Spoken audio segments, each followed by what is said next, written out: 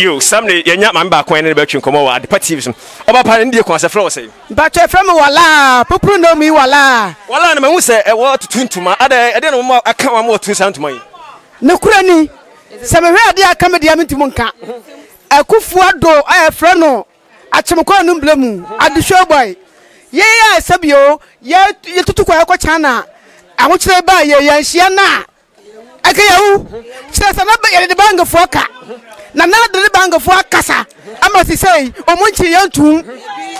Ekinado. Miss Lagana for you, say. Yeah, digger, Yakwachana, Cocolia. Nanado. Oma bang of us, I may have some like Ray Decay. Near to Panya Juman Frontier. Near Nimusa over 4 more for Nana. 4 more for Nana. Minoka say, Yapa Mahama, friend Jim, or Baby D NDC, and Massa or D or my Sophia 9. Say, Yapa Akufo also this in Fear 9. Usha Umino, I'm what them bar. Now the tone, no more, and no more say. Oh, Mamma, I walk your woo. Some Mamma, I want son of I deal with by ya. I can't. Me, I dine on the foot apart. Tapa mine and Addo. Nana me. Some Mamma, I come on and I want to get to John Dekia. Some like a bang for a chair too. That's another for the good banks. Share! Bang no is go. Yes, I know much dear. I said, dear. Yeah. Nana, dear. What's all physical? I'm to Adama, gas, beer. What they work on any beer. They may answer me buying a free. Now, so, Momin, you have a bang of free. It's be ready and not do a ya. Mitimunka. Nanado ya dear by so free. Light free. Bang of one tatay. Or supply my bossa crack. It's in another one coming. Now, free. One lemon tadia Ghana house. Oh, fire service. Lemon before tadia. Now, my family voila. You know me for any campaign, Manado. Now, most one can you late and I did your campaign. Yeah. I'm a near bridge as an Addo. I dear way my life. That of me who be a chat. Ya have 4 years in it. Over what to so not yet on dear. Nana buy a lot of for that. Jam and that's NDC says, why are they? Mamma, why are they? If I say slim queen, I want to go. Mamma dear, about hey, I get another. Come in the Ghana has a Ababa, saying in a home for so. Young for so. Ah, back at the let the cry for so. Let him for so. School him for so. Job him for so. And cry Muko school free. Ah, back at the Nana. Let's have the former.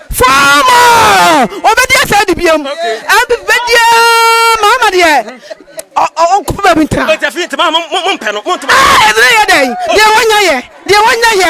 Mamma, what the assembly mind, what the president, you know, the BM. A dear Pana open. Akufo the Bedi. I'm about near Sabedi. Akufo the Monkame from Walla. That's about penny the cross the frost.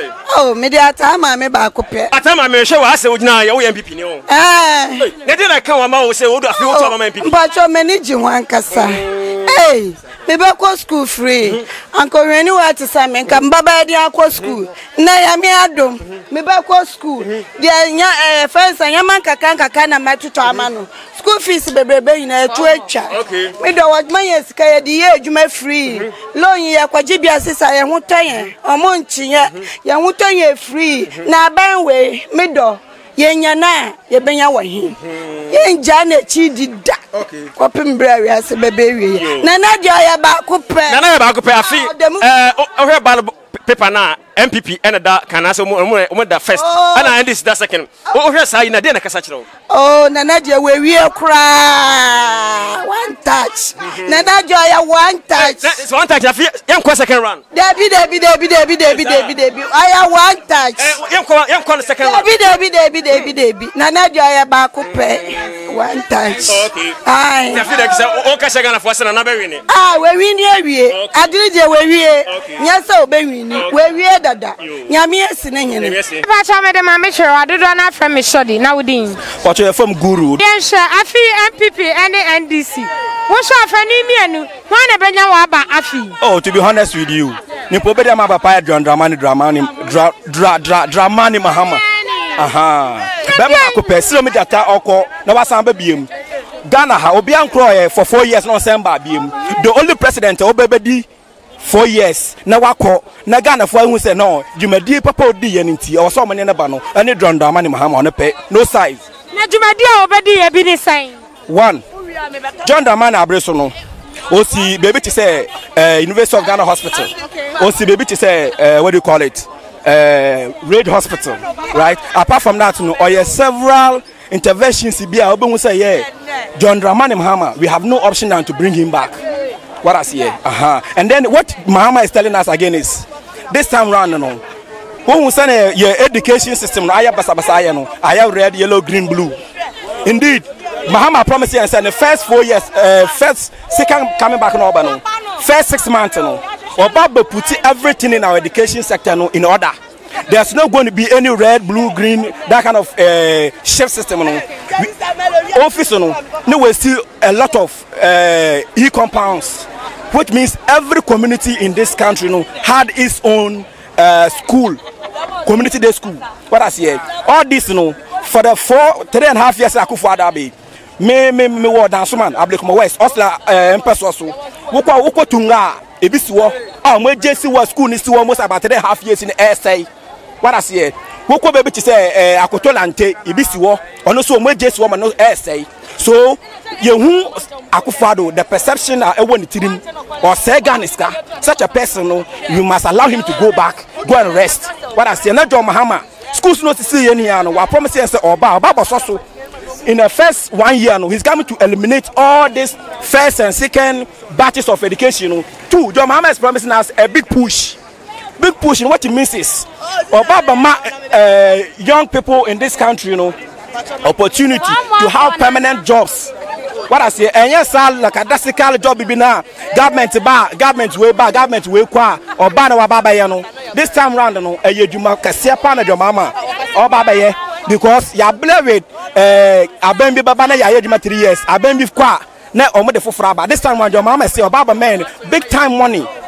You tell what a maimono, you're to madam, yet that year Juma. What I say, two, maybe feel Western region. Who call Western region? Central region, who say most of the time, they and one way galam say Nadia. Then Akufo the Babaye. Wababa Jinko for excavators. At the amount no party for the year Juma. The same regiment almost say, and yet. Say yes, one idea. Akufo the Wababa this machines near the amount on the party for. Obeti said John Wedu, he can come out and say, so no, our mines on the year Juma womb. Meanwhile, some mines better in Western region and Central. This is where they were eating. It's a whole bit different. We say now, so what the more party for, and Yakwayana by. What I see, Mama say, he's coming back. He's coming, second coming back. He's coming to look for where all these excavators have been placed. He's going to collect every single excavator and give it back to their owners. What I say, we have no option than to vote for John Dramani Mahama. This is the best president. Yes, sure about NPP for who approves, sir? We had Addo. Maybe if you Western region, Nimpomon to Operation Vanguard or Sadani, or also if you Takrade. What I say, he's sitting just right in the office of President Akufo. Needing them here, but Galam say, he fanifa, and the one who saw Mutu. Oh, Galam say, me Western region, Ukwatakwa, or more party for a year more. There were Galam say, side or more. Professor from Pomba,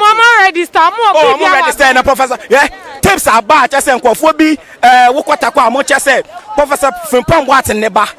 What I say, something Watson. Okay, Sisi Ayansha. Jamama, no wabemuno, no free education, ye. Nana dear, was who about Obey, and where then about Obey. Thank you. Mama can show. John Mahama going to make baby as a free education and yet.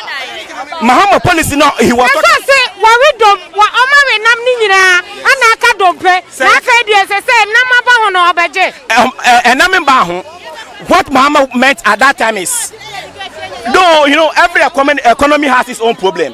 The fact is, at that time, our economy was stranded, and no doubt about it.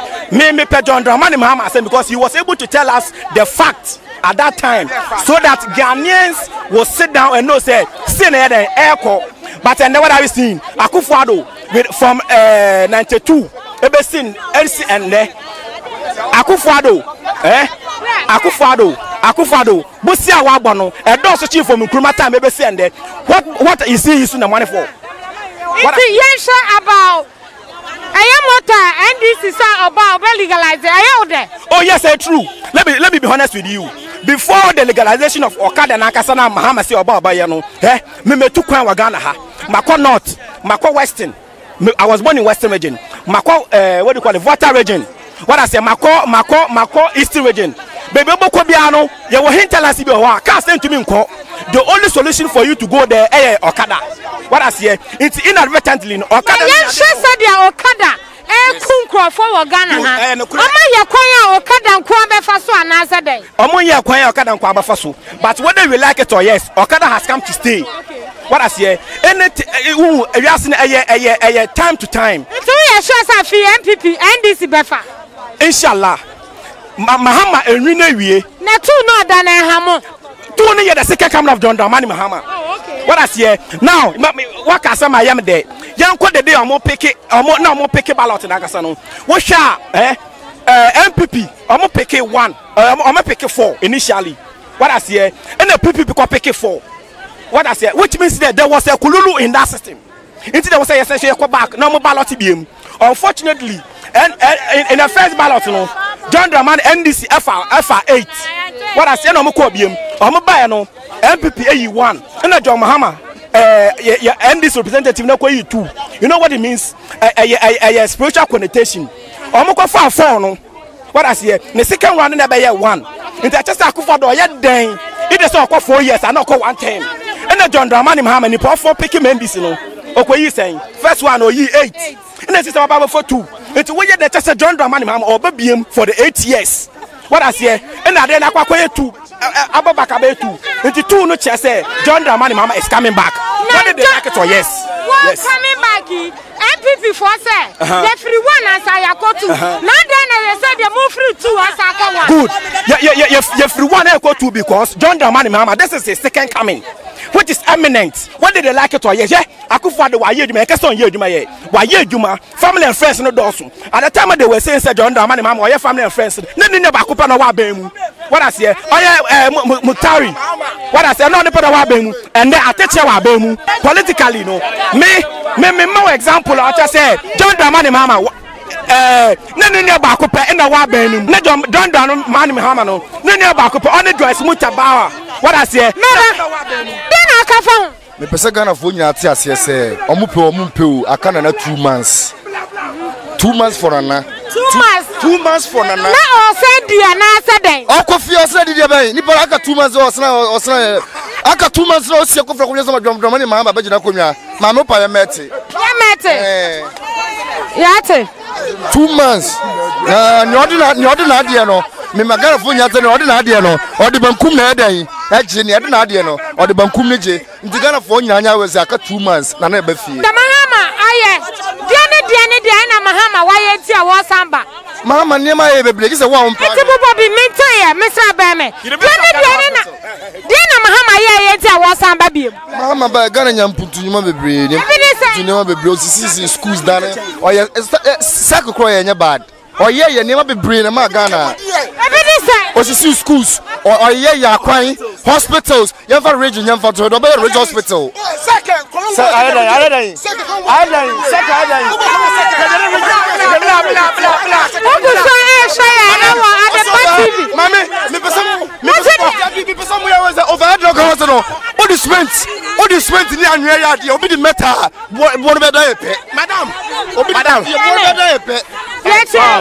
Mame, if you are called here, I don't pa, not for the thing who you are. A pacho, Mahama, or Akoyadia, or Waga. I want to go down. No money, you got Tasso, and Yaku will be a deal. I think I shall know. I want to go for the woman who know. Former for Anna,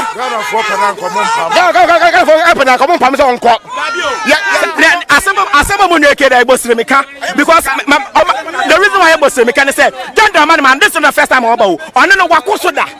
It's second coming. I don't know. I don't know. One, Adam boss no. Me say John Dramani o community day schools e ma Ghana for. Two, John Dramani me 1 year crown or your circle interchange. Unim. Yeah now. Omanya corona no. Corona. Your time on I break. It's bonnet for my. Okay, me bonnet for na some person me catch and say. Unko for to pokwa interchange na the circle interchange no. But me as an what do you call educated person no. Say me kwa circle interchange now. We have a lot of ancillaries what circle interchange no. Your post office what do you call it? Your ambulance way your police station pokwa sia. Santa interchange no my omoni bibi what I say. But uba circle uba the baby to say police station second I say uba baby what nurses for then shop for uba now 5 service for so what it means is this is an expensive project but uba pokosia there's nothing like this so let us say what's that woody Ivan Sajimai say na waka found but everybody else are NPP any NDC I feel one in your vote madam me kwasi Ajimande here me be anto NDC da ni say because oba onya hwe mami nya bia Akufo Addo ba ye nka me hwe SS free education oda mame kwa wasa ye say oh me ba cho oba ye no manya me ba ko school di free and mean to school fees.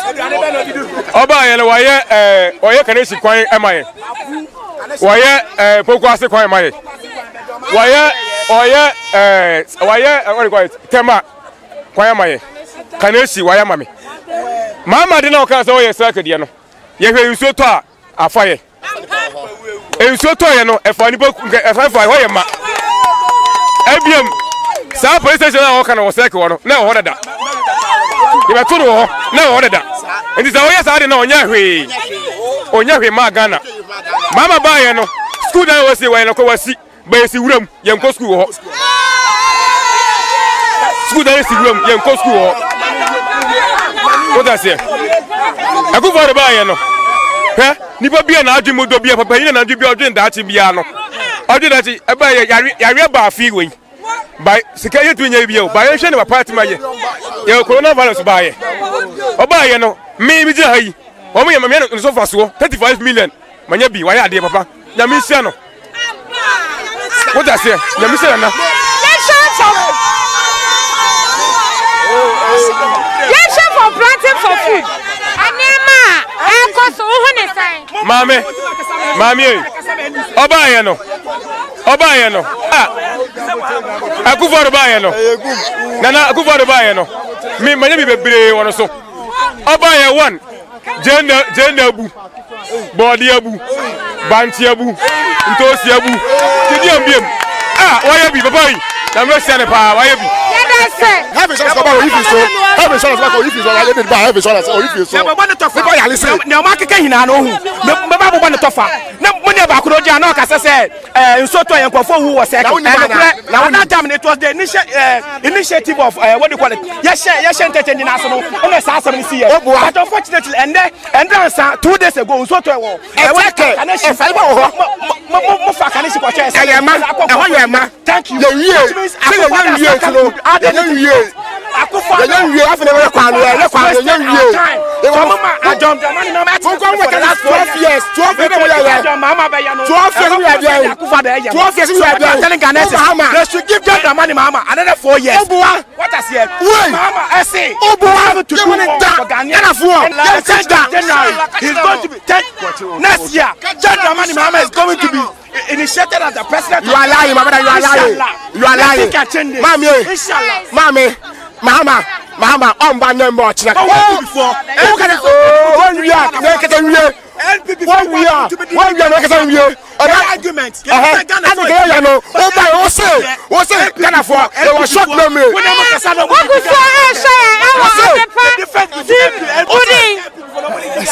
Papa no a ye po tu manu.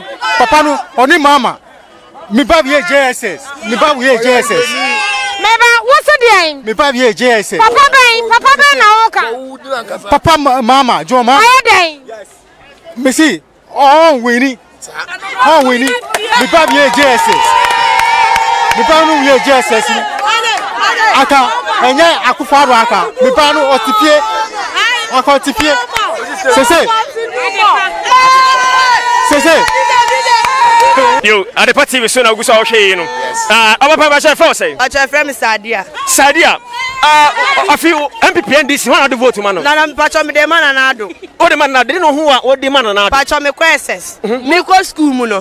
Galen kwa na esi me trankim. Enka first ne so enka meet me fa enko school. They say nyafo ene escafo ma ye nyina yetimi go school. Enti me did it 3 times a day. Me tiashe. Me school dali free. Me nya books free. Enti je tia me best na Addo samba no. Na Addo ye hiano.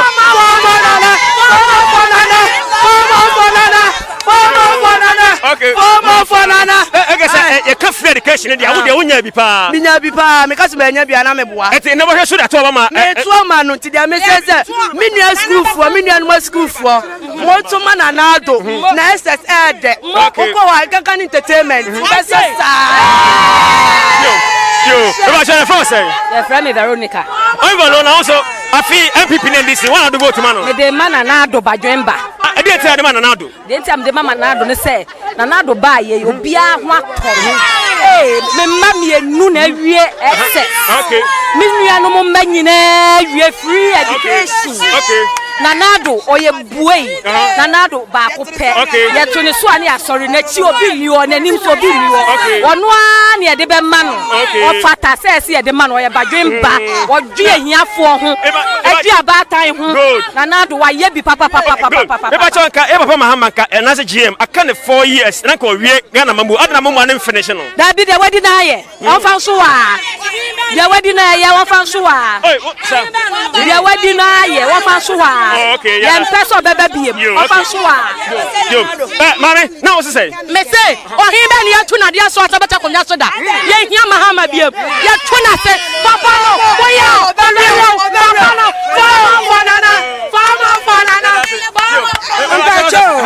Me so me be kan me die. Tam no jo mama. O wa kunja so no. Nkwala no omukọ free education. But yet me nya sika tua muka na esa nya bia dia kotu ho. But sesia ye nya sika amanya free education. But sika de ebe di kura aye di maye.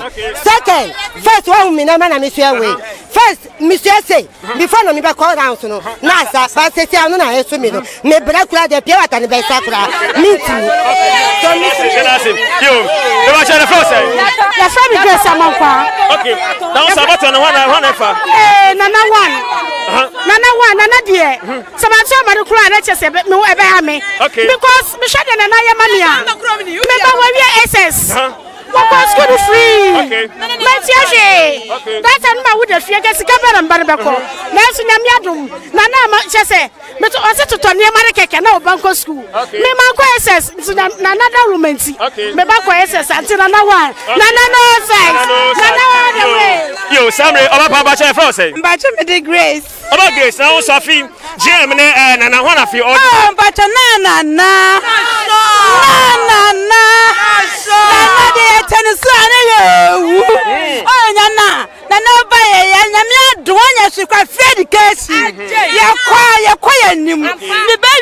This year, can you not come about to me? Cobio, and then drum what SS where we that's it. Abani Bacha Frost. I say clubbing. You now so few votes one epic. Me too mama nana 5 times. Hey sir. Hi. Okay. I don't know who nana ho. I can get an aka. Me ba tifie. Okay. Say skani ba score. Me so me ba ko. Okay. Okay. And you what to Obama nana Akufo. Me too manu 10 times. Oh, okay. That's it baby pa. Yo, but your first say. Aisha. Now so NPP this one or the Obama no. Already. Me a job from me didn't buy my job, me ya papa. Nana. Ah, sad yo. That's in the son. Hey, John Mansi, my coming back to me, Nana buy. Ah, my you more pee. Mama boy, nya. Dame ame nkwa mbonu minya bindi. Nananti, nana basa. Minya bindi. Meti ma hwe obi. Skaba mi se. O mi se meti ma hwe akwala. Ansa na mi wo ye. Nana ba wonya Nana ba ye no. na ho faso ni. Oh, okay. Nana Bani. Okay. Nana Bani. About the first say. Pacha di every. Yo, oba pa na so afi ho na to abama no. It's someone Nana Akufo Addo. Oh, okay. Ele no ho Nana ho. Oh, Nana me hunni o be bre one ho. About free education why bibia. Okay. Oh, Ghana hodo. Okay. Oh, bibia. Okay. It's afi. Nana Addo na yetsama no. Oh, okay. Nana Addo na motama no. Ya da se bebre pa. Thank you. Yo, asa wo kan me hands. Me be say kan. Me dey ministry na me be ka bio. But dey me be ka na for out for Nana to go on. Ya da se. Yo, Samre na Adepa TV so ana mo guso amhwe. Me ne me nuaba ana sabe de dwumade abramo. Yo, Samre uguso ahwe e wo Adepa TV so. Awon na e fro se. Pacha bidin di Nelly. Good. Afi kaka krebi na abato na abaso. NPP NDC. When of you share own your vote now they pay na kopi mu Flash House. Oh, me de obia ba me pe. Me da me pe mama. Me pe. No, manya ne tie say wo pe GM pa. Oh, JM dear me pe JM because answer no be basun me to aba man but this time no my imagine say me to aba. Ade na ma to aba.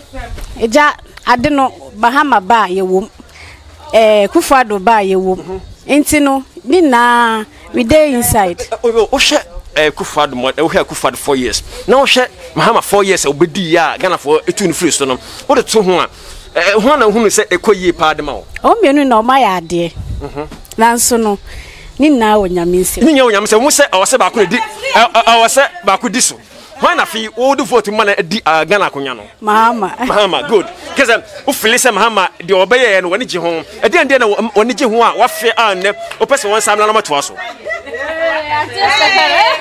de me pese Mahama be ye mayen se ye ntumafo no ye sefa no e ha yen nti ye pese o masika no e ba fom na yetimi to sefa dididwa no ane me problem. Oh, okay, good. Yeah, it does not affect the GM na about 2 about man. Me pa chwa number 2 good.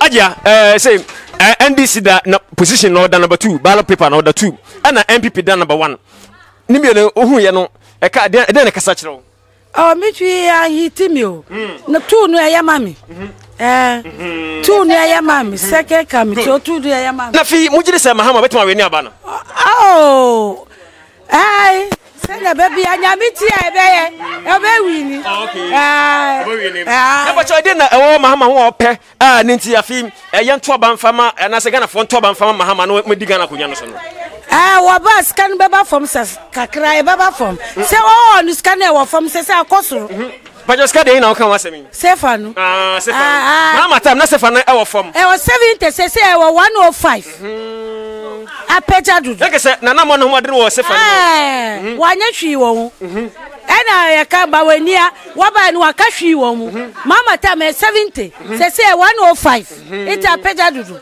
ama eto ade enya hwi okay like say fino uji de say JM wasa ba no mo pe yepe oh okay yepe pa and can be NDC for you mu NDC for mu tuma no obi ampie ntuma no na wamba etwese na best kan beba for oh okay yo Samre na Adepa TV so ana gusa o he oguso a ehwe e wo Adepa TV me pa cha me de ma me kire wa dodo na fra me so de a kirem na udin me din de ma amatiwa me pa cha fi o to aba abato me to pa na yenhwe eye NPP amemu a omubu ye ene NDC tama na omo so wo de compare hwan na benya vote afiewe me afiewe me hwemu a NPP betumi afa abato no because on na policy awaye na policy awaye ni edikan eye free education no ni etoso mienu ye planting for food and jobs ni etoso miensa no eye say at least wetumi ama ejomfo mask kakakra ma obi ade aka ni sika ho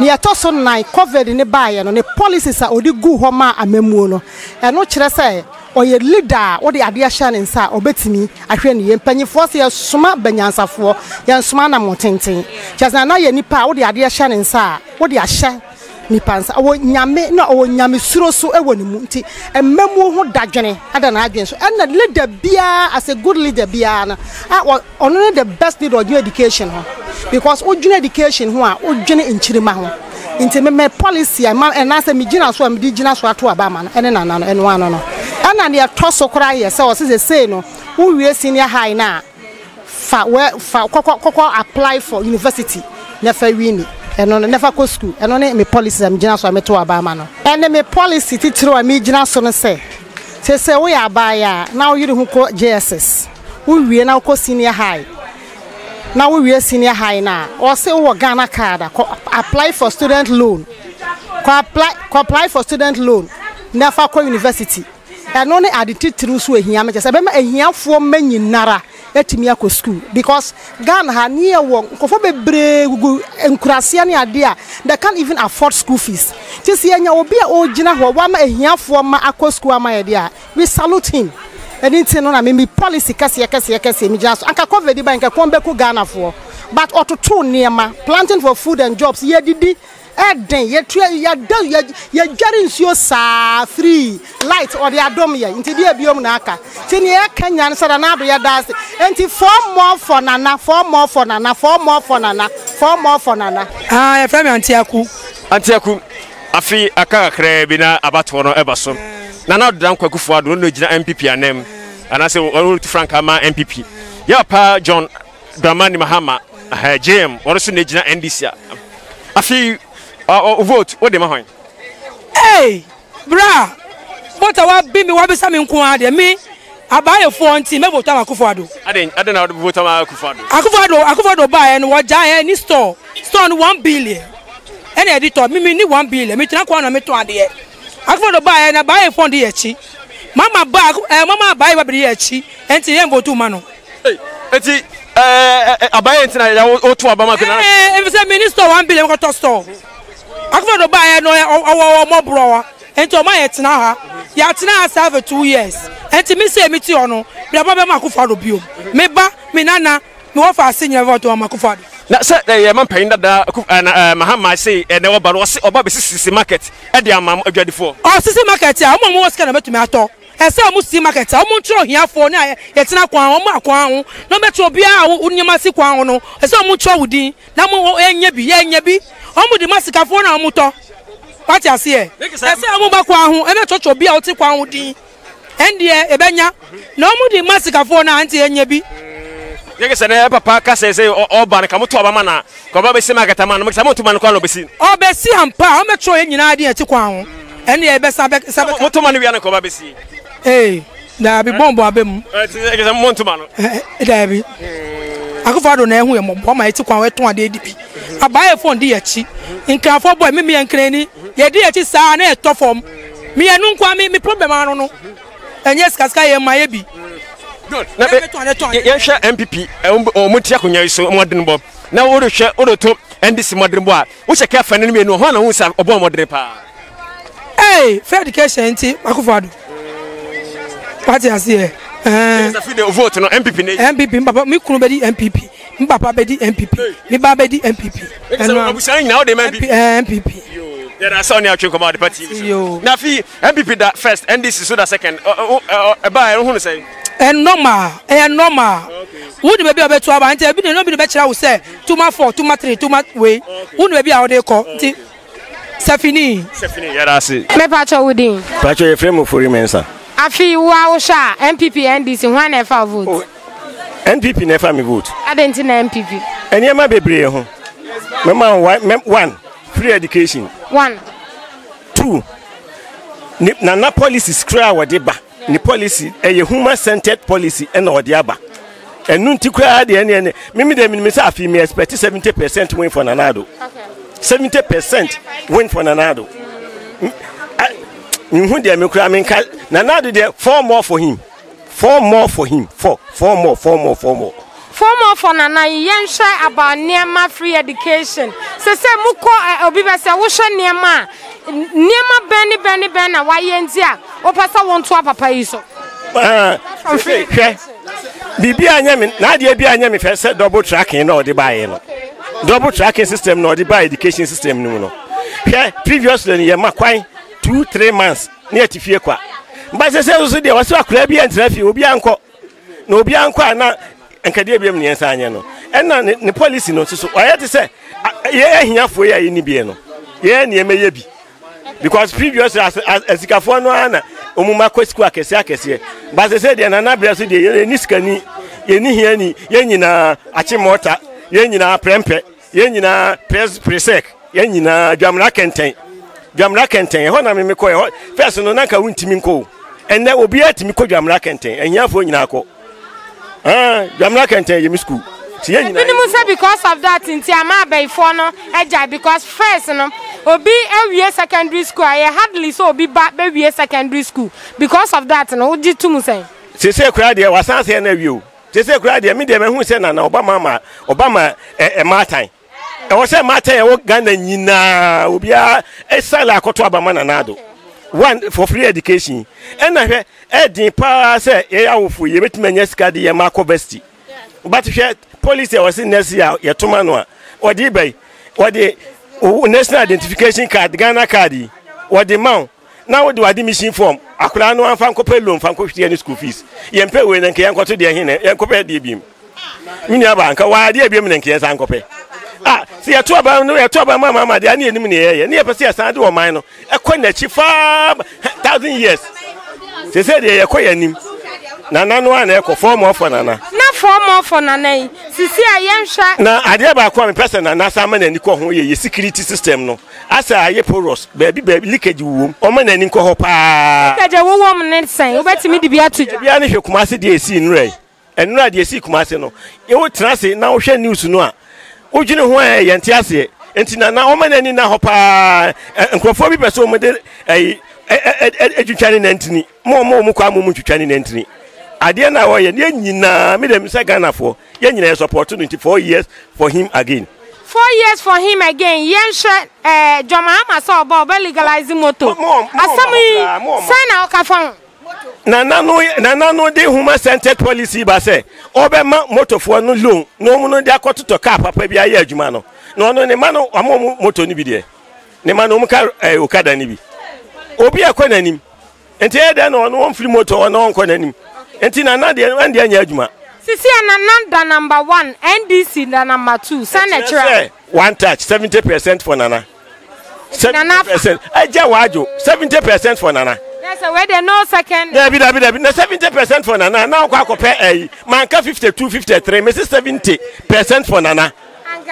yes last 4 years yeah man 54.3 54.78 hours but I feel here 70% for nana hey na free education nti yenya mani megu keke yenya na ka free education na moye na me mo scam di go to school fees hey for more for nana 4 ya da sesa woni Adepa twetwe nkomo me pa cho wudin ya fra me antiata afi Ghana house why na efa vote NPP ni NDC nana ade na nana de me penasam do me do no hwenkwala nso odonipa odwe Ghana for ho menya Ghana one city kura ni do so nana do ba menya nsuo menya light nti me penanado apart from light eye nsuo de mbiem na obeka say waboye nti woto ane so nanado bibia mometo ane so okay because odwe nipa ho obi ode nkwala akọ school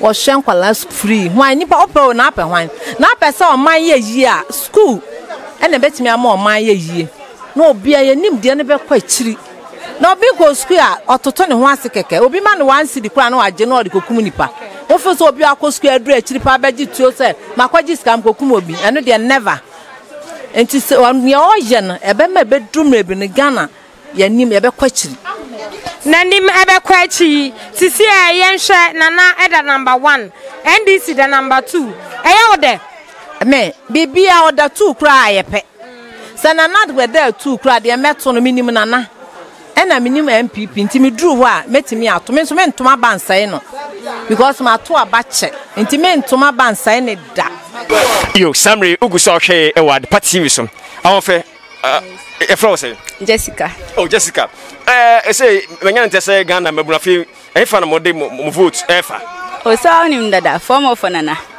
ada dia na say Ghana mabunu mo hunu ti amode mo fi mbo sam ye form of nana sa ya niam bebre wa onim pa cha ndie kwa so hwe me kamle na Ghana fo hu anim yi na ho fe me ba cha dia na Akufo Addo aye a Ghana mabunu afi mo to ano so Oh, okay, me say no. Me fitation. First no fiti Lekma Hospital. Eko mane to na kwa nenye. By MP no oko boy ono so like on MP rotation. Why kwa ni na sa ukokra like smooth. U feel kwa like u feel genu na kasa. Kufa don so buy and so free education abu Akufo bebre. Tesho di Akufo bebre sia. Teenage pregnancy na ba fem. Nti no crown for die 100% be vote am. Am for kasa ya say maya na nyenye mo anya ne kro. Ah sa oni de wan cho bi say ko boy ho na say ni sem kosi. An small.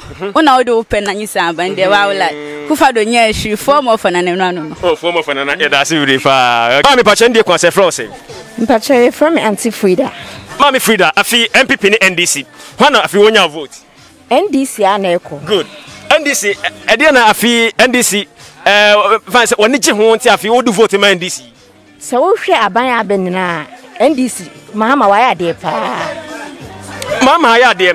Mahama emodrenbo ene nana emodrenbo emfie na ede na Mahama ayede ase na NPP nti a afi pese JM ensanto aso no. Yeah. I was a JM to aso ne say. Se wo hwe schools awasi. NPP for say any schools na ye di ana nye roads na ye bedi. Enso Mahama wa yes schools there was schools hospitals. And akwai bebre anyima bebra Mahama wa ya amayen. Enti Mahama de ono na esa ye 4 years na ma to aso a obetumi aye anyima bebre. Good. Ba men kan ye say Mahama ba wasisi schools dan wasisi market wa ye bekan ye say interchange ahodo still Ghana for to tiano because we yes no ma we nya so Ghana for to abetiano but anyima bi o wanya nwi ene ye tu no e de no wanya wi afi mu person ko beto aso e dancer yes hospitals ni schools yes na ye nwi ene be bebre a ye nwi enti oso oba no beto aso okay Jafide o ka say school free education me benefit me even oba yes electricity no water for me ni na Akufo bebre o mu benefit en free sa na ye man mu enti ye ka say yes electricity water chese baby amiti na areas bebre no mu benefit she okay enso ya kan kwa okay enti I say Mahama oba no sa beto aso na ye di nachi water mean benefit be the bra electricity no kwa sese no kwa the way omu bi ka ho ma ho no omu de apre ni pene shi keke okay make say still no the ko kwan su sika omu tua na enya asem keto a okay omu di na so omu ntimi nka tira fu pa se yo make say fu pa se jam en sa beto so sa beto na adwuma ne so na oji de sa fu beto we ne de oh bra market on the wall okay na pacho obana we ina surrounding mate no so mo NDC for money je ho oh ye ni je ho pa okay okay ni je ho pa yo yeke say e da sisa we na atwen komo ade party yes we da masipa yo samle ugusa o hwe ade party so ene de kwa so oba ne fro say but your friend whatma afi NPP ni NDC abatwe amu ayedene yie pa kan se ni mo adem ho na ogiri safi wo betima nya vote me dem ye NPP ni strong NPP member ye da ko be sukra me NPP member really e dey na mo ni NPP want why strong member am NPP enye ni bibia I just love NPP keke asa ni policy anything na bibia se da ko be sukra me NPP ni e dey na one this one ma wo NDC no kra minim dia omianto NDC muti e wo muti NPP mde me NPP ni asante NDC de nya dia metimi akọ NDC da se le NPP be ye bia ye wanye wo ta achiri le ta achiri o sha NPP modern bo na afi abatwe e wo se Ghana for ye vote man na se wo hwe de no wa ya okay yes he vote man na because even say fani se metua SHS we ya say ebia say ye ka se nye free SHS na se ye ka say ebia me tua me bre tua school fees me yo obi adwuma na se me we say SHS ba yes free SHS fani se me tua 1005 say me tua 800 and na me tua 700 say yes free SHS intia me cost na I reduce yes because think first na any free SHS and can me tua ni nyina o but say yes free SHS fani se me tua 700 na say 1005 me Lucy me gain because me rest of the money me investing into another business into other na me Lucy so I love NPP okay no matter how wow okay and I say Ghana mebunu manya ntie say afina kama ba mu yabu but because of free education ntie say monya ho kami ade asem anaja mbaka kire Ghana mabuno mbotima to abade ma mo party me pacho me party no me pem party na sempa NPP say ye kan ye fanko say NDC asema NDC first no so ye roads or ye roads ni baby but roads in m benefits him benefit but it mean benefit seminya rough roader a bad but seminya smooth roader and no a benefit of NDC but seminya roads na semi party ba na seminya free SHS roads no ain't mean semi way so me rent so e bia me transportation ain't mean so but say a ba in free SHS at me breast be brave ain't me nim how I obetimi vote am NDC I'm strong NPP member now mamisa e kwambe na enam suma free education ba en mo motimanya benefit e free mo pa me de manya benefits be me ba nko bi me nua bi okay me nua ko bi but the benefits of it ne say me nua na ko ye no me man aduane whether say ye free SHS ananye free SHS me man aduane but also nim sa say free SHS aba me man aduane ye man aduane all right but ye can bia books any school fees say me tua school fees 800 say me tua books na ye CM fambra na say me tua 300 and now 400 me cause what baby enti me nim how ubebe na ode obi on man kran ni bia ka kire ne basan memfa aba nko school because NPP for nko na de omba eko school but obi so benefit o mpepepe memfa NPP ni NDC asamo nto nchen but se wo hwe afutuo na se wo hwe nioma bi wo in these two mu a se wo tua ebia 800 cedis na se wo ba betua 400 masa enye yi mu memfa nya NPP ni NDC just be specific nekasa okay what intimate them say you said that sound atwin komo Adepa TV eso oguso share live e wo Adepa TV mama nim say Adepa TV there ye wo Addo me pa cha me de ma me chwe Addo na from me show de atwem na wodin me so me de Naomi afi wo sha NPP NDC hwana atowa aba oh me de ka me nko a me sre Ghana fo obi be nya free education ni bi me nso mo me na me so me be nya bi efi se me mentimi anko SS2 na papa dwuma sei na me je school betina fie ma awo sesi ameba enso kwaje SS3 enti me sra mo Ghana fo monto ma Akufo Addo why na me so me ba no onko SS free education ni bi ma for more for nana yenhwe about for more for nana apart from free education then biem na wa benefit about nana do aja mani age ne se metwei mentua nsuo ka sesi ayeti light esisu ma yense ya na yen problem ba ko pe wa ha ne se yenya network Ghana house ha yentumi nya call wa ha nti yesra mo mbasi po ni bi wa ha ma ye na de wa ya de yense ye ba adwuma oba wonyo ni ha fo ania obedi de emmo ye adwuma ye tua ye nka ye ta de ma yen enti nana de 4 more 4 musanto man 4 more for nana me ba cho within the friend me Kofi Boatin afi wo sha NPP NDC hwana afa waba oh and the one tia nana na afa maba de nana yenti afa waba oh me de me hu kra free SHS ne nko anti kra de amama hu se wa fa maba because ama awofo yenso ye kra nkwala ne bi yenim ne yekoso ya maame no mo nyina yenim ne yekoso enkwala ne ko school sikasem se de wiase ayede no enti saa no nti no ama education ina na se sikasem no akofom kakra ma enkwala ne so tim kwa ne yenso yetimi asebu kakra efo nkwala ne daachi enti me de no ne ma de ba ko a no se emana na benya formal na wo sha eye NDC for so manifesto mo de beto abonten wo de compare wa wo sha hwan na me problem ne say manifesto no de aba no eno yedru ha ye wode yeka yedru ha e wasem fofo yeka enti ma me convince me say they are really true say on be ba be ye on be san be ye bibi fofo because now so be create jobs for over millions of jobs but at waba 4 years where the 2 years vice asanya 2 years president asambenya 4 years, make me 6 years. And you know what? The SAO and I think I would me within the 4 years, no, I think I would me the baby. But still, yeah, who in wako. But your buy 4 years or no, ban or beca say, and ko baby be say. But it's our policy now or the num. And you think 1 moment first, I said policy now or the 2 and one else or now. But no drug or cast and for or chankas and for fresh up on my dream and see AP and to me there. Me no, I want to mean for my dream alcohol. Yen share about an NPP. We are sure Safi on befa. Oh, Fadia, you be fat, but any easy. Any easy. Any easy. Oh, say, acquire vice versa. A bimose, we are saying. Sika some encoso. Now, what we shall we are seeing him ironing? Say, you say, a baby, a myading, and the baby, it's no many moment, the any easy. You say, a bit more on my Omontinia may be asked. Because, excuse me to say, you were answer for your me for. Obu on ma, the obetino, and or the nam. Obu on swa, or no, the one who annoyed or the benanti.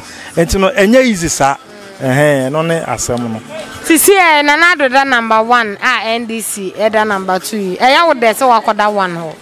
So I need to have one of the Tada. See that one on better 2, the 2 on better 3, then they be on Beshias. And no dear. I know the idea, baby. I want to run a bunch free. 8 years to a swan on that's no idea. Any problem or any other fat. Yeah, that's someone at the path for Chichenko. Maybe I try the shady within Mr. Inkum. Mr. Inkum, I feel MPP near NDC. Why now better a man? Oh, wait, dear. Because I said, I said, I said, I feel now we and people for the young, we admire you, dear, we ain't. The same, I'm a real Majuma. Oh, Massa, Nanado, Eduma by ain't. And it's never mean because I dear we. Eduma poor by and a been saying. Well, when you free education on one of the buy, this year and we'll show my free education. Sebe, first and okay, if you be Mukrana, Obiano, where we are secondary school. And so Nanado at the romantic. This year, Oko, if you be a mama, you were SS4 and Mamma, and EJ, no punto bear or manimu. Nitram because I say MPP. Sorry, Jay, and as you best say, Renibium. Now, yen share about Nema, Mahama, so there are 2 good acquaintances. Oh, media on an answer, I want to also about. Or could I cross a boat until on a boss any day? I made me who are the group or Sabo. I know your W or Sabo because media Mahama Nasim or Bakabi and Wamania. Me media too because Okade also DB. First, and who said Moto crab back right himself for and I would you cry to Ulim. Since you would your Kadaba, and then I say, and chair, can issue side. A brandy kama Okade, could not watch any. And he said, yes, you can't order by party and the watching also the bandun see more. No for my because Okada, the a Duma also the bomb. Yes, I feel we are sure, say MPP more far. Oh, where dear, you've been over cultural. Nana dear, 4 more for Nana. Well, you near with the 4 more for Nana. A swab of in him say, well, we near we the you, Mammy Pacha Frost. Me Pacha from about Frisia. About Frisia, and a fee. One of you here, Otto Badamana fee. Abandon the so I shall near Conono. You're the first on one echo. That is the first one. First and another one echo. Bema Papa Bia. Or no, or yai. Also be Bia, or could do for Belima. Okay. Tesana Nado. Bema Papa Bia, ya the Nequa. Ye didn't kunim. Bama, ya didn't quite be Siabo. Bama, or ya could draw for Nanado by Nanado Cobosabo. Eh, Nanado didn't cover Bia when you have a sia. What did they cover Bia when you have a sia? Bama Papa Biti say. Nanado the oil different. Abani Nanado Yaba Cope. Yaba Mahama, Jam, Ababe Disum. Nanako for the Disum. Oh, Madame, send Abeka. Oh, Yamaka say. Ya papa ayi mama wabe yebi but ya papa na Akufo Addo die wa ya chenso wa mana chenso because ne die olo die na wabe ye no wa ya ma aye point say Nanado media ni me media ne de sie ni mu e point enya se kone koche obi ni wom obi ni tua se nanado na Obama yen aba time for because say oba uniska o to me fa oba nko school me say nanado ye oba ye wabeboa me because me mamienu kamaya dem enya sika na nkwala mienu nyina be kwa kogu school mu enso nanado adawlo ma ne nyankopon adawlo ma ne akukudro ode ma ne nim tia ode ma nanado nti no eno nya ani nti no me so me mamienu nyina kogu school mu a omu ko school nti nanado de ale de wa yebi a chenso like afi motwa na Akufo Addo ya toa ne so amani aka no wa yama obi ehu ebia sabri media me mako obi so press the babe kobi ne babe drubi enti me so me boa sa nipa na ono so pese ne ba kobi me boa sa nipa me no so mana kobi amana hu amamu papa ya de wo man Ghana mu ha amamu papa ya mafo ya adwomfo ma ya se ya cheche bosia ba cha ndie kwa so won saka bia oh ya de ya nya bi ni ya ka cha na Addo say ya fiti hai na ya NPP for ya nkwa ya chima ya nimo ono ya ne na enti wo momadia o hye ya nimo wa hanse fiti amaya ya wa hai na ya NPP for enti ya sra na sem afi sikano o me tane ni me hye ya nso na wa ma ya sikane bi ne mfa nya duma aha feed mo ka cha na se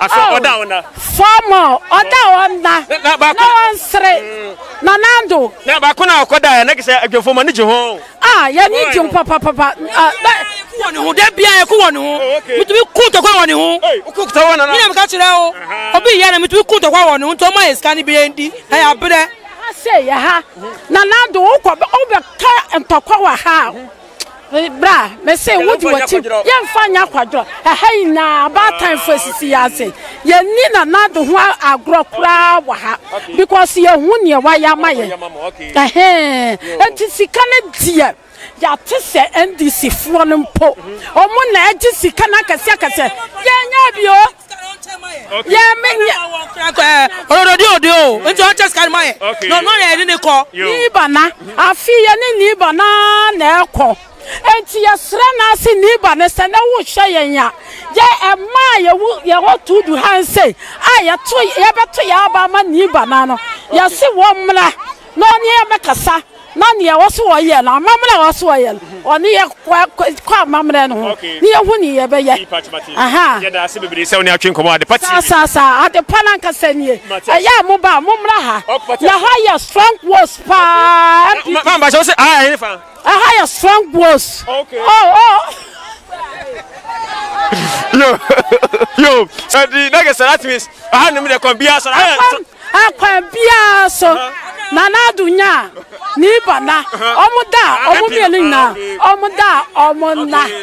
Na like I said, I had like I say why strong ho. NPP. Odio. Bra, the okay, the omo ma film. Odio ni bana. Afia ni bana na ekọ. Yampa no calf no benf. Yakwa ye ni mute. No logolege ni bana. No size. Me pacha me the short within. FM Koko Usu. I feel we show NPP NDC why now we to man. I feel me to my MPP. Ada na MPP. E be hwe anema omo ye na ana e kire se omo ni ma na omo ko. Nema ben omo ye. Free education ba aboa school feeding ni nema brebe omo da ba eboa omo mu ni bie ko school ama omo na ka emre bi nko mutimi nko no ana omo nyina sitimi ko bi ohun nti na etoma for omo for na for na yenhwe aba nema adwo Mahama ana ode agu kwan mu eye ne policy ono so de buy ne manifesto say na okafa de wode buy say okada na obe de nye okada na de kureni okada na de betimi hu se moto yi obetimi ko ka ase na ye say enema esine airtime wode buy de nye me mfo aso yenhwe say na Addo da number 1 NDC da number 2 aya wode say wakoda ho number 1 there ya Adebia no first ndi Adebia no wa oda first ndi kai obaji gold wa first obedi bibia first obedi body bia na the first na o me mute o na eboa me afi mafa ya fa no boko afo yen kasa kra afo ye batwiri mu saa bebre kwa mo twiri mu bebre kwa afi wo to ama oh me de NS ba me de NPP na me to ma no NPP de na MP aye ntia wo beto ama oh de na yan bebre de na bebre bobi ma oh na he abla e ko lockdown yesika sam ko form won say yesika sam ko form into the sunlight bibia my free ye ntu ahwe that time yesika nke be sa le timi de to de ade kakra nsi na de na form of na no na ko no akwese de Mahama ken akwese ope bibia ya ope power ba e won sem bia beka ba odi kura na won ye what you say akwese ope so twensu ntimi twensu be kan sem bi asabi say ba me su bebere onye yatia bre banana de oka oye formo nti afi mo se de formo fonana afi mo se de formo fonana pa cha me de shodi na wodin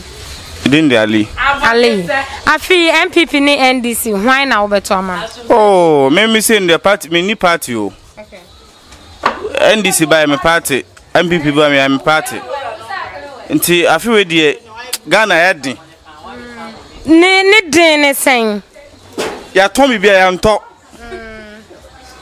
moto ade ayento nto nti na sisi a moto ade ayento den na wo ye ya be say tu mampe Akufo de mfruso afiwe ya be say tu ni mfruso yen sha John Mahama wo ba den na wo free say wo be yenti a wo pesa wonto man oh Mahama ba ska ba ye botom diska be sese mu botom Mahama waso na ska wo ye botom kakra ada oba no wabi obotom no de ahyem ye say ejuma bi a wi ya na kwaso kakra ma o say hwi nkwaso na planting for food ya o fa ha ye si nuane ayefo wo de wo nte Ghana na nyafo bia aduan bia nyafo oh de bia ya to aduan di aduan nyafo na sisi Mahama da number 2 ye how oh ende ha me ende edu danu dru ebe kire ya ya sure say obefa obefa Mahama obewini na me ka tell John Mahama obefa okay yo ba me pacha one ye frɛ say pacha me de estado yo estado me pacha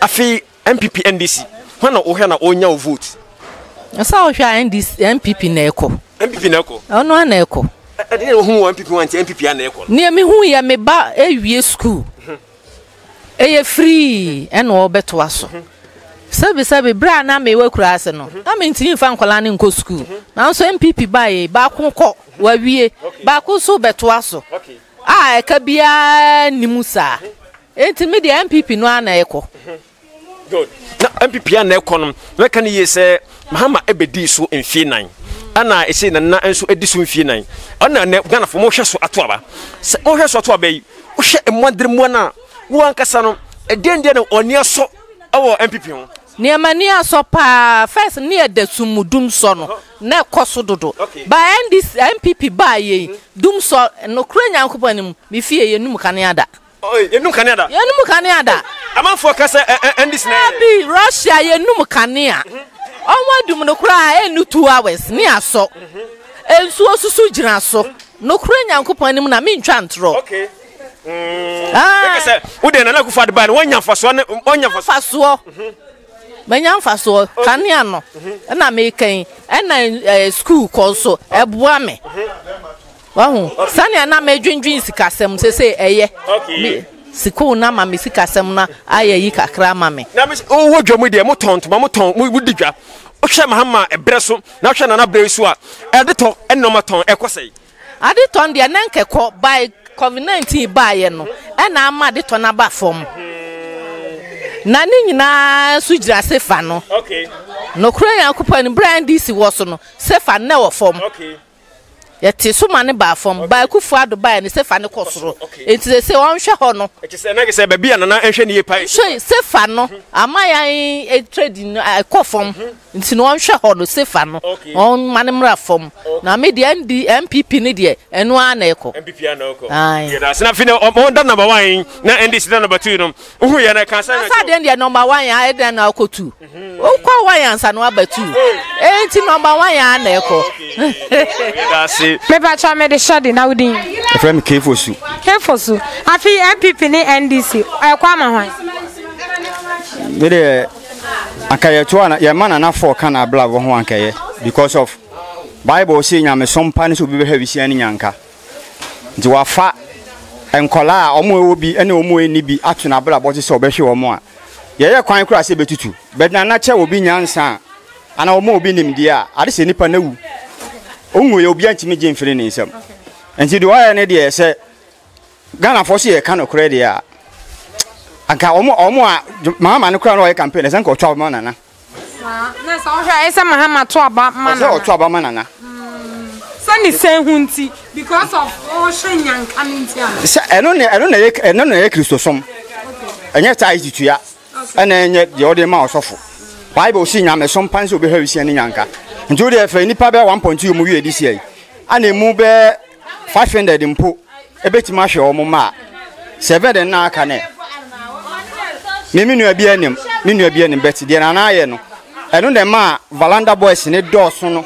Because of Rolling Star no omo a ye nya school ni bia nkori nyina no ama ye gu abonten a ye bre because of ene otonko obi kura na onim sisem a nim se oye okay se fatwa de obi aba obetimi aye bi obi betimi oba obetimi ya kwan oba obetimi asi hospitals but ye wade bi a policy bi ebi ni ho na ode ba eboa omo e wase na ntimi se CCI Nanado Ada number 1, NPP da number 2. Aya wo de samoda number 1.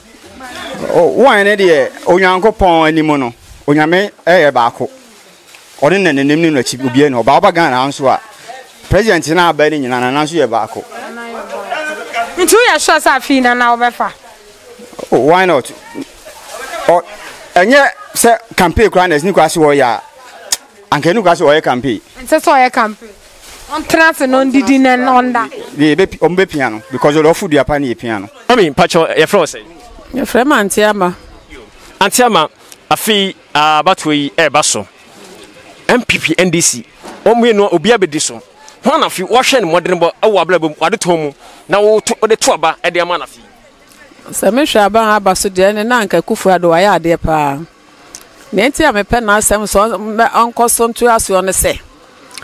Adi free HS awabu amaye no eno nti no me pese ebe dey obetu aso because anyo bia ban bia no oba ya oyesa na se Nyankopon adom no oba na se watumi ayesa de ne de ebe dey se ye ma otu aso wate ase ese ye ma otu aso ena second me ade ba konso ya me pese oye no so ne se osanya aba ne biemude a yufofo ne de omomode anhwe wo mo because yufofo no omunya adwuma anye ene na amakro no sem no ne ma bone aba omamu wate ase because adwuma wo omamu akola ne nya wie school a obekwa akope bia ye obetuma wie school atua ne school fees anya obi na free way education onya ayo obu a wahwe ne ba wie o wie school onya adwuma anye obeden na ono so wabone bra na eche sa ba beto ena ne eja no so nti eno pa de omomodin hwe yufofo no pa so bebu adwuma ye de na yufofo nso ye de enya bia ye ena adwadifo ye wo hanom nso ya ha ye frɛ ha se yellow house se se bribi aban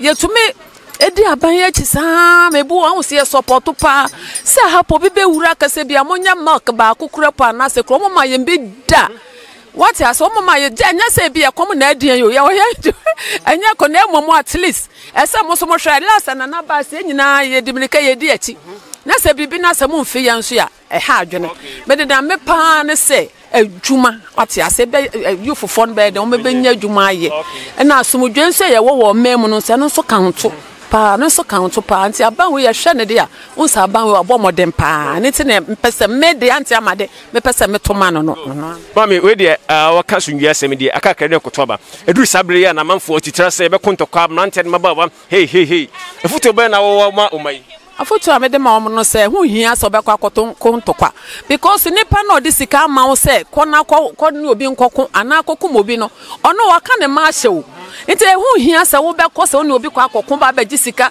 ebu a 1 million na ko ni obi kwa akoko ntokwa wo kwa akokum obi na ehu hia ti dia meka kire meba ne mrante wo mudua tutura sem se wo munya na ehu hia se ya kakra bi na Yesu Kristo oba eni nti no se Kristo ba se si a wo kwa akokum obi badata na hefa na ugina bia na wo ti meka kire yufofo se wo mfa nyame asem emo wo mbra na saa ne oma na mo ye tutura se mo gisika no mo de ye edi saba wo ye basabasa ne ma no mo betwa so from Esther Saba na fi wo hwe NPP ni NDC to auto amahwan me di NPP ni NDC kan pe person yom na fi so what you say yen tu aba na vote no na yen say no so because mo bua yen o ma yen ho kire o ma ni mo NDC bi pe mo ni hwe ma yen ti aka me kwa komi na mo fi so na papa kwesi ndum party mbra so ai eti no maji je na ne say ni ade ba bu o ma na mo ma na ye no enu na ye bo mpai se bibia be fine be mo ye panifuo no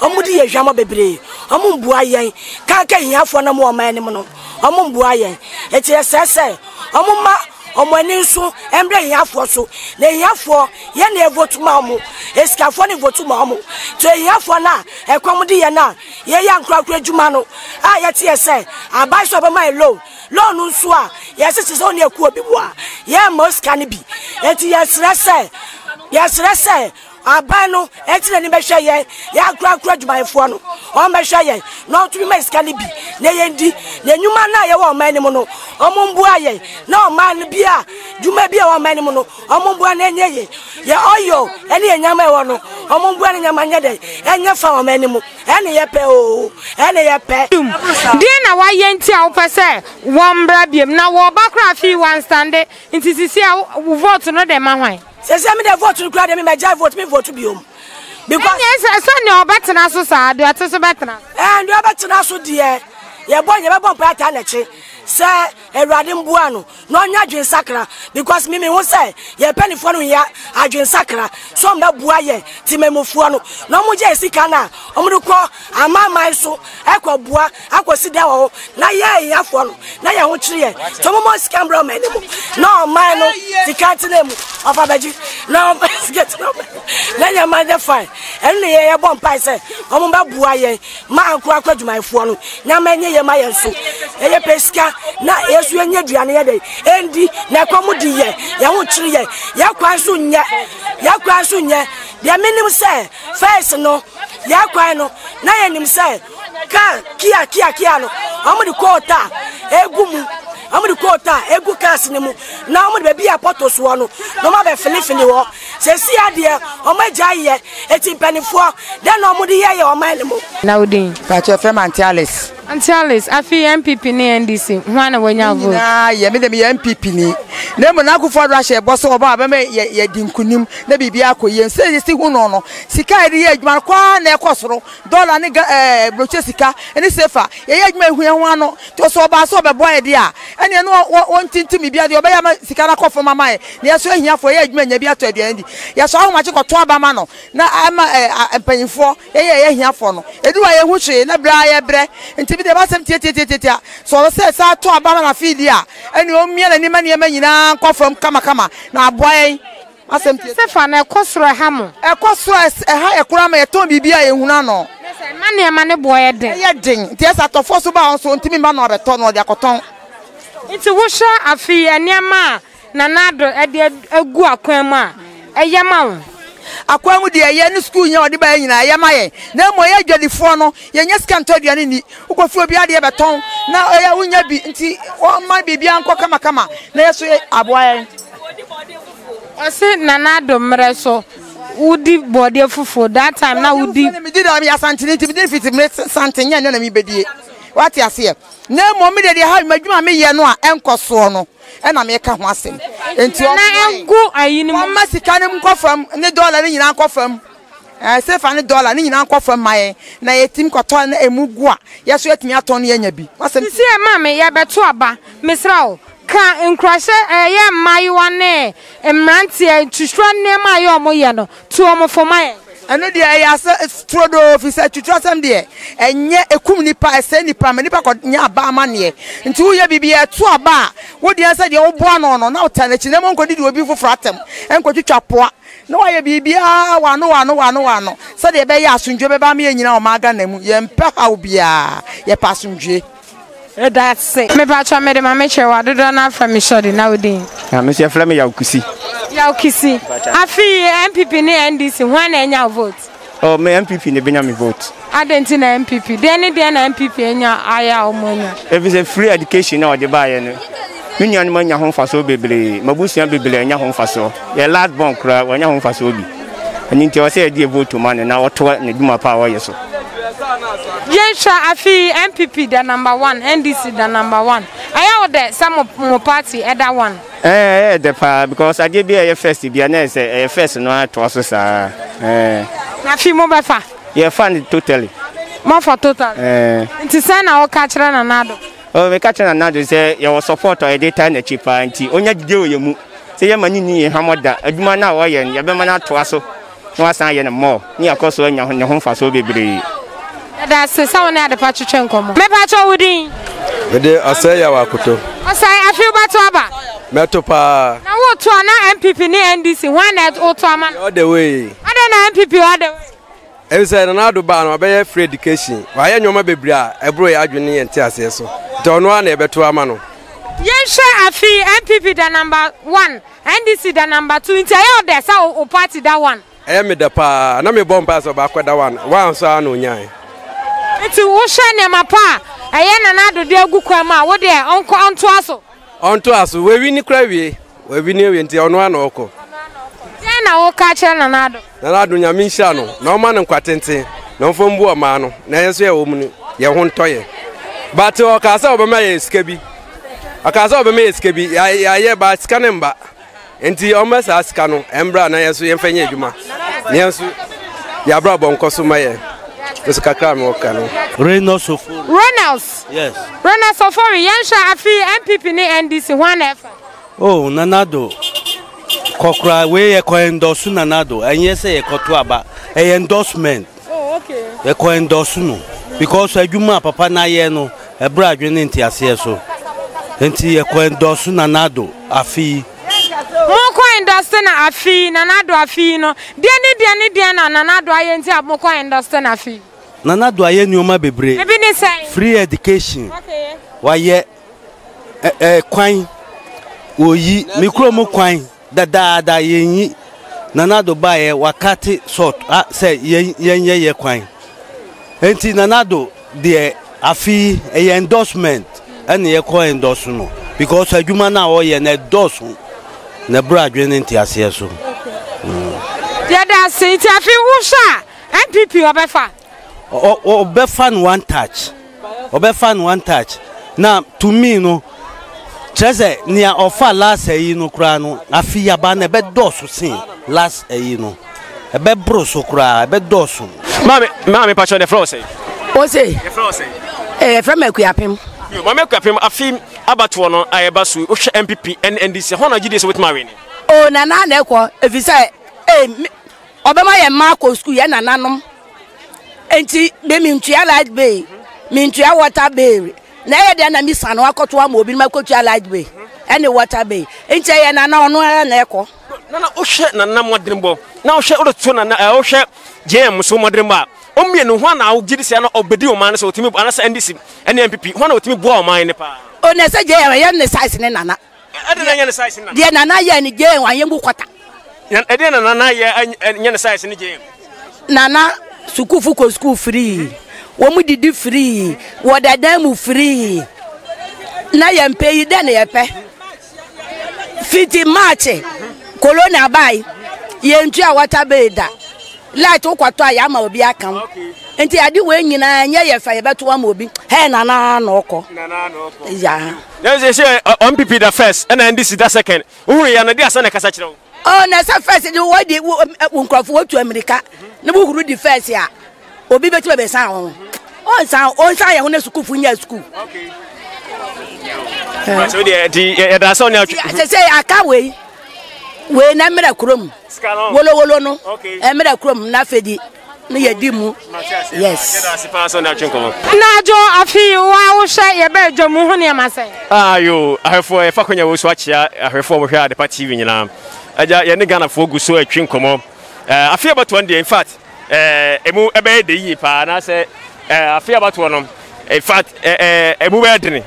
na ye hwe adwadifo na obi a kire na adwene na ada ba kwa ya ha adwene say NDC fo no anaso mo muta NDC achi no omuntimi enkasa with public no ya ka guaso afi ye beto ma GM bato ka so enkasa wo screen so a ajana o twetwe no kakra ka ne ade ba kwa obi be ka so NDC fo aso mo wai enso in fact NDC fo hye ho pa mo so mo yi mo ho menim adekodi a ya na me ka se ha ye nuanom NDC fo na sa chita fo no o mo mpese o mani be ba screen so no menim because now I say o kasa no sro ase o kasa bibi pushi no ase menim entia na mamunti me express mo huyi but say behind camera no mo so betuma kire me beto ma je mese enti afi abato we de ja embede yi pa embede but de ba kwa me hu ne se afi abato ebe ya sumdues ne abato ya to bia because e hwe se de NPP for esikasa echita for kasa de NDC for echita for esikasa na I believe say this year election no in fact emu be Imbede papa the boy no so about to say besa e crudging because me hwe se de adwadifo no obi e ka eni mpannwa mu yento no French me hu about no French me afi wo de me wogide mapase isifo ene aban no ne NDC fo nyina no mpanifo no o man shepa ama o mawe no amamu no na say o man na bato no atimi akono totin pa ahoɔden de o se o hwe Ghana bato we na ahoɔden no NDC for no kire mo de NPP for so kire mo de but ye ntwen kwesi December 7th no usia NPP ni a ohun wa no fresh person kasa but NDC de o me da kom na me kasa obi ebe unsa me NDC ni na obi ebe unsa we NDC ni a o fra unsa we NDC ni a say eja enipa no so on the right ana ye so de eja adwuma na ye no ye nyina asumasi achi ana obentina chi ye nam kwan na aja ye nam ye kwan na aso ye ba ne ye be ye ho a ofiri se obekasa no ne aja ye de akọ ne akọ mpanifo no mo so aye de publish enti ye be se adwuma ne de ne kwan so na ye ba ade ba ko ne se December 7th ane be hunu sinini na wie James ne ho odre na na se ne ho odre but ye hwe ese de abato ne de a December 7th no anaja ye be hunu omumie no nyina no obia boble hono de beje ebe dwe ba sisi ade ebi ya interview so bedrum be bia ya kom market ahodo ya kom because o pese Ghana hanom uhunu Ghana bato a eye adwadifo because adwadifo doso omo na wokrom so adwadifo na e doso ala tu omo na meka ne yese abato no omo doso omo toba e ma wotime wi nim se adwadifo anase market women nim Ghana fo no ka se ye ntoba mami o lusu aba no so that say NDC for mo say NPP for mo say but adwadifo na kasa no o ma na eboa esi Ghana mampanyini eti o mo ka no mo pa de no mo ka no enne meka ye say eja eye ewo Adepa TV mo amunim say Adepa TV de ye wo adoye enen so ye ba eye market